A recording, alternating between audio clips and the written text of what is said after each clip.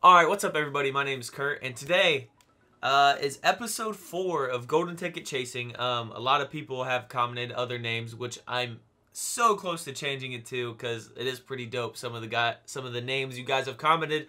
But today, well actually, before we get into what we're doing today, if you guys didn't see the last video, go check it out. I'm about to give a little spoiler or whatever. It wasn't nothing, well it was pretty cool. It was pretty insane. Not only did I pull an NFL 100. Oh man, who was it? I think it was the punter, Ray Guy. I'm pretty sure that was him. He sold for like 200K, but that, I don't know how I did this. Now I'm almost positive he sells for 50 or 60K. That 91 overall Bo Jackson. I sold him for 150K. 150K. I looked him up on Butthead. So like at the end of the video, I showed you guys how much he was going for. He was going for like, there was like one card up, or one or two cards up for like 200 and some K or something like that. Something crazy, which I know was absolutely ridiculous, and he doesn't go for that, right? So I was like, all right, you know what?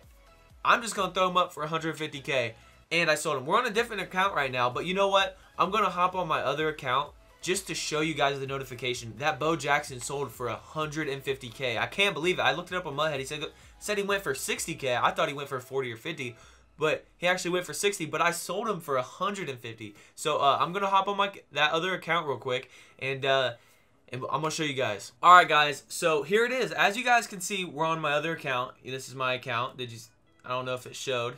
But anyway, we go down here to your auction item has sold. Your Bo Jackson auction has sold for 155,600 coins.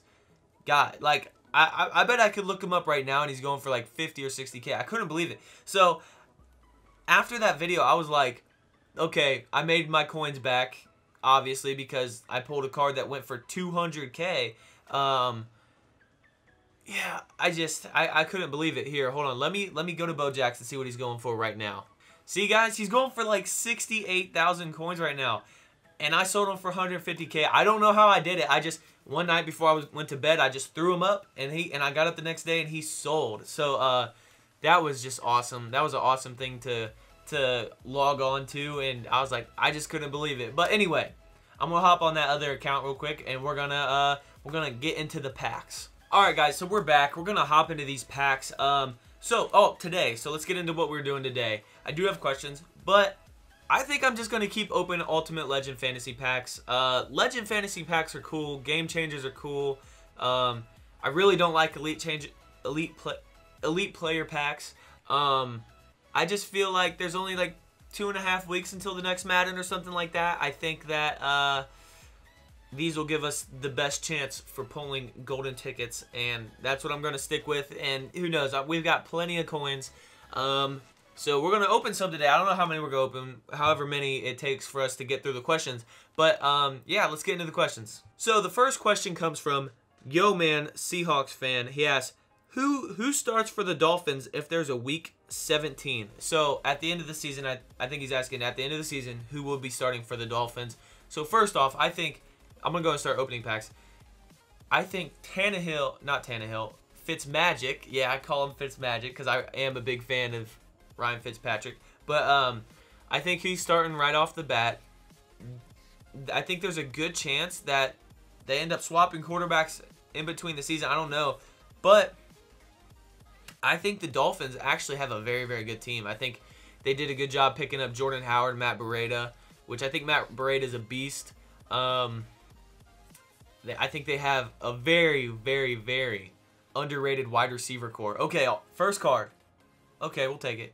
But I do think they have a very, very underrated wide receiver core. Another Big X. Okay.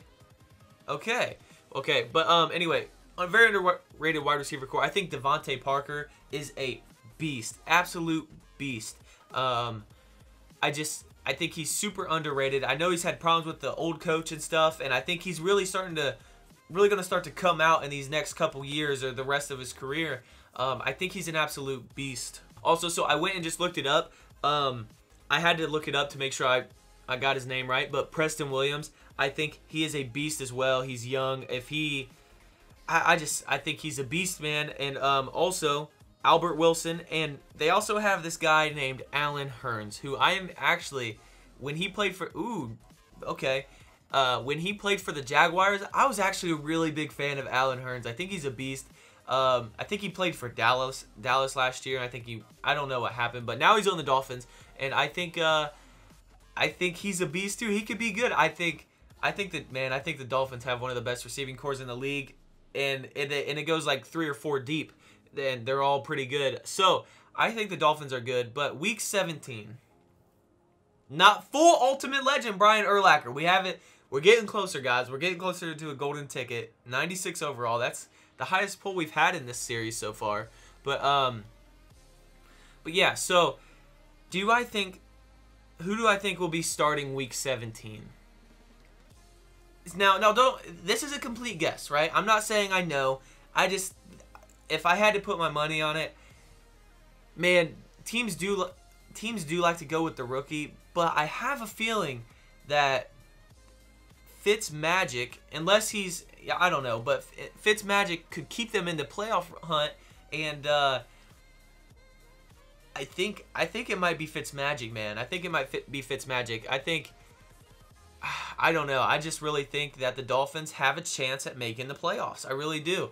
But who knows? Like, stuff can change, you know. Teams that you guys think are going to do good might not do good. Who knows? It happens every year. But I do think that Fitzmagic and the Dolphins are in for a pretty good year. And if I had to put my money on it, I'm going to say Fitzmagic is going to be starting at the end of the year. But I could easily see Tua being starting at the end of the year. So it's just, I don't know. It's honestly 50-50 to me. All right, guys. And the next question comes from Colin. He asks, how do I think Keenan Allen will do without Phillip Rivers? So here, I've talked about the Chargers a little bit. I've talked about Austin Eckler, which I thought he was going to do good anyway. I think he's going to do good. I think he's in for a pretty big year. Now, Keenan Allen, I think he's still going to get his, no matter what quarterback starts for them and whether he does good or bad. I think Keenan Allen's going to get his because he's like the only receiver there. I know they probably have some other solid. They do have Hunter Henry, but I think Keenan Allen is such a beast. He's still going to get his. Let me know what you guys think. Now, man, I am a huge fan of Keenan Allen. I think I already talked about Devontae Parker, how I think he's underrated. I think Keenan Allen is extremely underrated. Do I think he's as good as like DeAndre Hopkins or Julio Jones or Michael Thomas or whatever, you know? No. But do I think he's far away? No. He doesn't have, I don't know.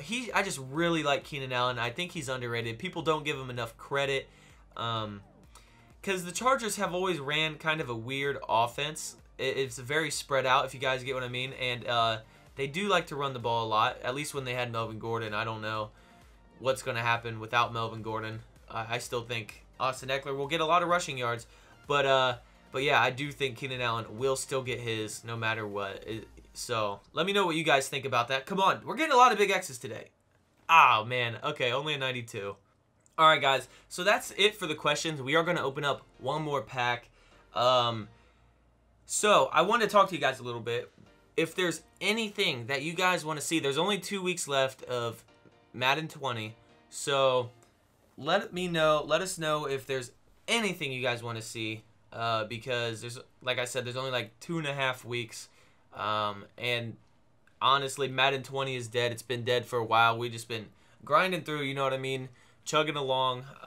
Come on, Big X. 2 full legends. 2 full legends. 296 overalls. That's not bad. We'll probably be taking him. But yeah, let us know if there's anything specifically you guys want to see. Like, here's an idea. We have an idea to do tier lists. A couple tier lists. I mean, we've got 1 or 2 in mind. But, yeah, I mean, tier lists. I think that's pretty... Anything fun that you guys want to see right before Madden 21. Because when Madden 21 drops, we are grinding. We are grinding. I think we have, like...